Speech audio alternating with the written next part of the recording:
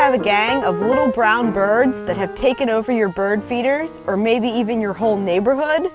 Chances are those little birds are house sparrows, and you are not alone. House sparrows are the most common songbirds in North America.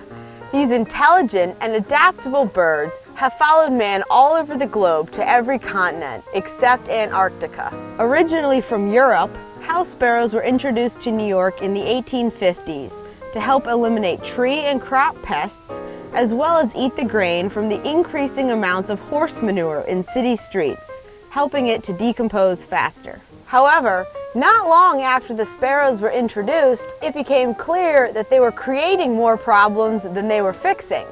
They damaged crops and fruit trees and began to outcompete native birds. It is estimated that now there are around 150 million house sparrows in North America. House sparrows are mainly seed eaters that occasionally eat insects. They also enjoy garbage from dumpsters, especially from fast food restaurants, so they do well in developed areas. Buildings provide areas to roost and nest as well as cover. House sparrows do not migrate.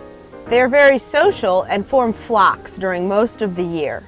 These flocks don't travel far, generally foraging in a range of 2 miles. So the flock that visits your yard could be the same one that visits your neighbor down the street.